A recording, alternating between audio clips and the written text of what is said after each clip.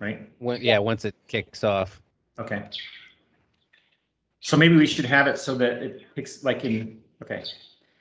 So I was asking, or you were telling us about unresponsive pools. What is that? What are you considering unresponsive pool? I know we just like barely mentioned it. So why don't you start back over again? Unresponsive can kind of be a catch-all term. It's just an unresponsive pool that we've tried things and it's not responding to normal treatments. There's something obviously still going on that we haven't identified yet. So I would say unresponsive is a good catch-all term that, hey, there's a problem. We're aware of the problem. We're still kind of in the diagnostic phase of figuring out what we need to do to resolve it, because there's really no pool that can't be resolved. It's just a matter of IDing the problem so that you know the correct way to treat it, which I think is a better way to go about it rather than just using another MacGuffin term and just calling it, this is chlorine lock, because I don't know what else is going on with it. And it's a term that I've heard thrown around on internet boards. Yeah, so I was thinking that you know, there's the chlorine lock, which is kind of like a catch-all when you have problems establishing a residual. Then there's unresponsive pools that are like the next step past that, right? Because there's a lot of things you can do to take care of a pool that's not creating a residual. But sometimes when you go through that pecking order of steps of trying to establish it, checking for, you know, whatever, trying to reach breakpoint chlorination, checking for the ammonia, checking for nitrates and all, and then in the end, it's like everything is the way it's supposed to be. What's wrong, right? And that's what the unresponsive pools are. And I think that there's like probably could be a grading system with all those. I think because so as well. Like Rick was just talking about, you know, we had a guy that not only did the chlorine bomb, but he did all the other stuff, like the typical stuff, right? I mean, and this guy Bill from Wisconsin, I mean, he's not. I mean, he's like on top of things, right? He's a really great service company. Crafty veteran. He's not new. Yes, right. And so that's the thing, though, is that what a lot of people may not understand or may not comprehend about what we do is that we don't get the calls that are typical, right? We get the ones where it's like, look, dude, I've done tried everything. You know, I've done 100 pools a week for 30 years. I have never reached out. I got a pool that's unresponsive. What do I do now? Right? And those are the calls that we get. It's interesting because a lot of times people get it fixed in the head that it's something chemical. Pools are interrelated. So, I mean, you could have chemically unresponsive or mechanically unresponsive. I often tell people, if you've got issues in the pool, if it's not chemistry, it's filtration. If it's not filtration, it's chemistry. If it's neither, it's probably both. So a lot of times you actually have to look at other aspects of your pool to get the overreaching solution, because a lot of it recently, with so much focus being on the variable speed pumps, there's a lot of people putting those on now who have never put those on before. They've got preset points on there where it'll ramp way down at nighttime, and maybe you're not getting the flow that pool always had before. So someone's saying, I've had this pool for 30 years, I've never had an issue. What has changed? And then that can kind of help you narrow down the issue. It runs 24 hours a day. Go ahead. Yeah, but it's running at 5 RPMs from midnight to 3.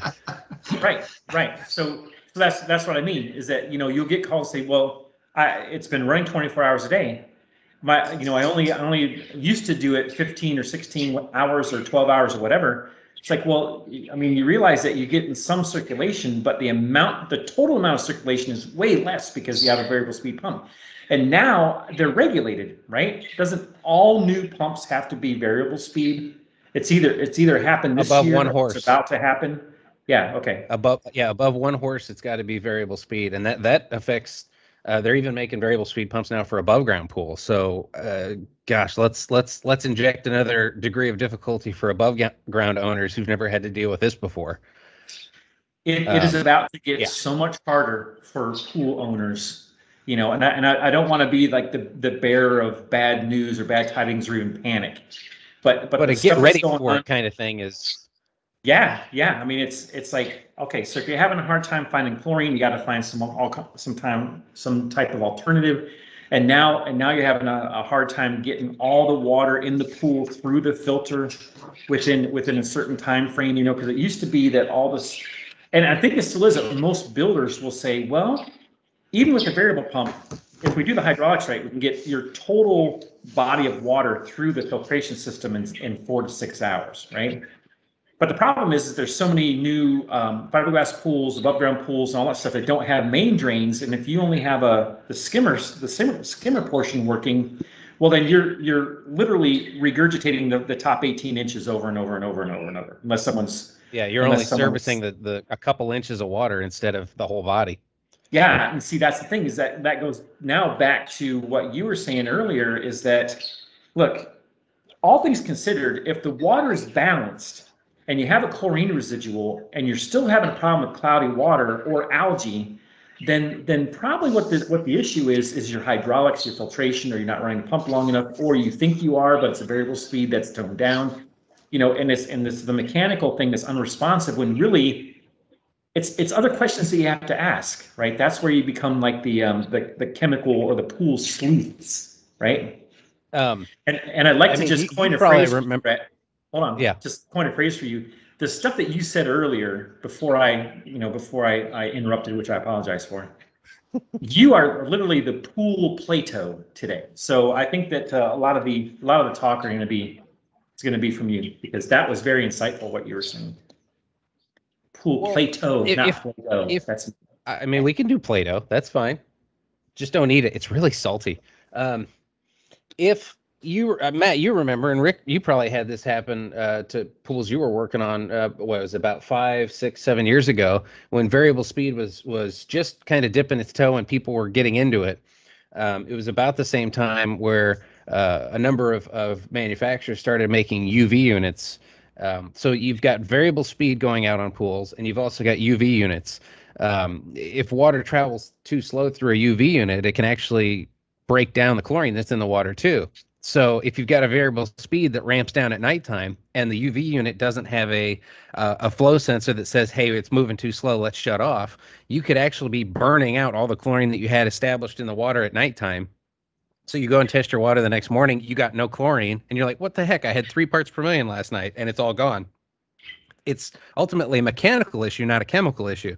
So everything's really closely interrelated. So you can't have your blinders on and just think, I just do chemistry, because you can't just do chemistry if you want to be able to successfully tech pools. You've got to kind of think, all right, there's 9 different systems working here together, hopefully.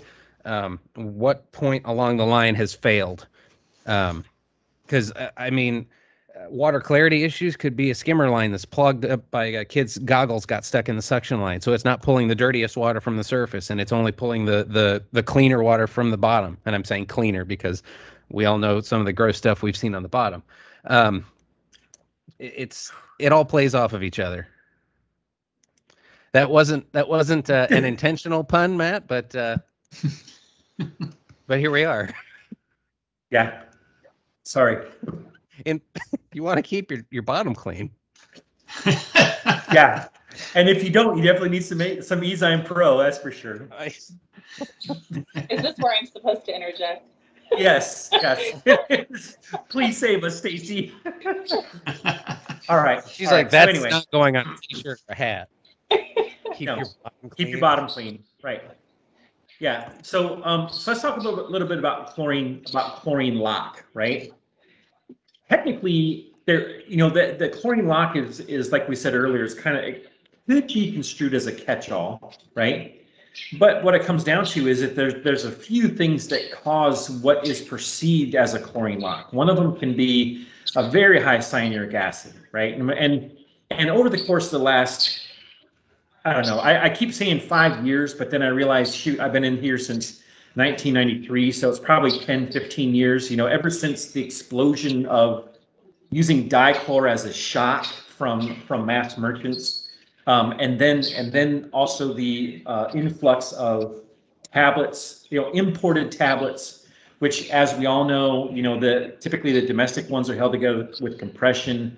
The other ones are not, they're glued together so they don't last as long. And because you're using more tablets to keep a residual, you're also expending more cyanuric acid into the pools. So between all that, you have people that have cyanuric acid now of anywhere from 100, 150, 200, 300. I actually had someone from the Midwest call me last year. They had a cyanuric acid. The best they could tell is that it was over 400 parts per million. So the problem is, and I think, we were kind of touching on this earlier, is that you really don't get a benefit from cyanuric acid after 55 parts per million. And it ends up becoming a point of diminishing returns the further past that you get. So if you have someone that is at, say, like a 400, or let's just say, for instance, a 300, you have guys like Robert Lowry, who's a very, very smart water chemistry for pools industry veteran.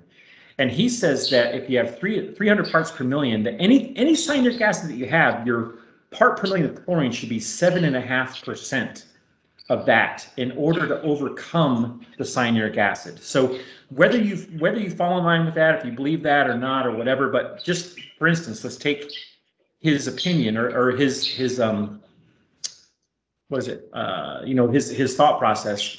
If you're at a 300 part per million and you need to have 7.5% in order to have effective chlorine, that means that you need to carry a 22.5 part per million of chlorine that equals a 3 part per million chlorine in a pool with a 40 cyanuric acid. Now, does that make sense?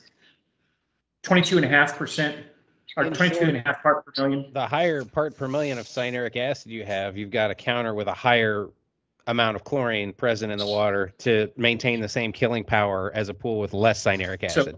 Right. And so what happens with that? Well, it's cyclical, or it's a symbiotic, right? I got to add more tabs. You're adding more. You add more tabs. You add more cyanuric acid. You add more tabs. You add more cyanuric acid. Next thing you know, dude, you just need to drain the water out.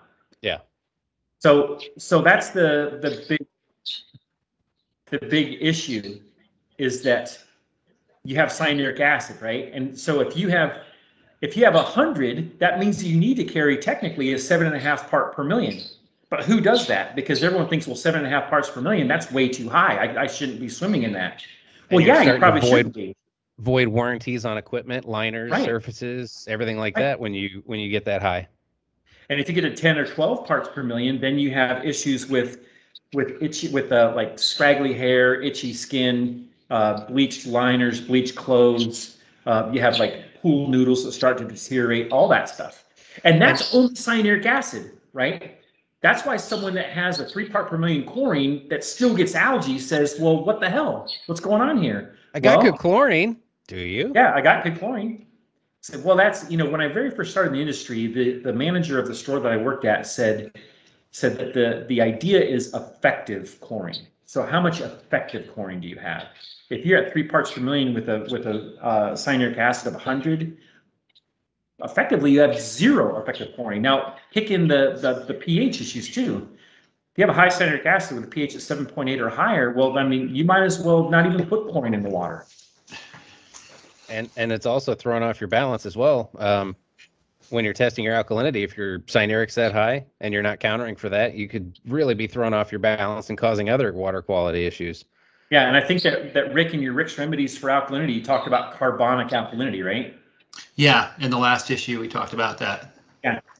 Yeah. So a lot of people call it adjusted alkalinity, especially with software, the software that they have for their water testing systems, but it's actually carbonic alkalinity. So that's the stuff that actually protects the pH. Everything else doesn't. Everything else causes issues. So carbonic alkalinity is the one that we need to think about. Now, okay, so in other words, what we're talking about is chlorine loss. So when we go into the RSL, that's the different things we need to talk about, is what does cyanuric acid play into this? But then depending on where the people are at, you have to talk about, well, what about ammonia? What about nitrates, right?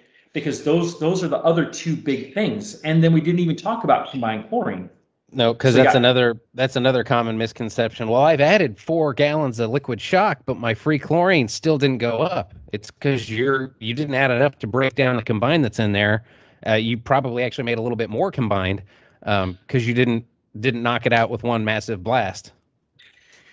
And the one thing that I'm guilty of that we all may have been guilty of, even the listeners now or the watchers, is that when you talk about combined chlorine, we know what the formula is. The formula is 10 times whatever the combined chlorine reading is how much chlorine you have to put in order to break down that combined chlorine, right? So that's fine, but we're not talking about contaminant load, right? And it's the same style of idea with Revive. When people use Revive and they think, well, I'm going to use Revive as a phosphate remover, what they're not considering is that all the metals, the organics, and the carbonates that are also in the water. They just want it for phosphates, or they just want it for carbonates. But it doesn't do that. It's a catch-all. It's an indiscriminate right? cleaner. It Right. pulls all that stuff. Right. You can't like hit a dial and laser focus on one specific thing you want to pull out.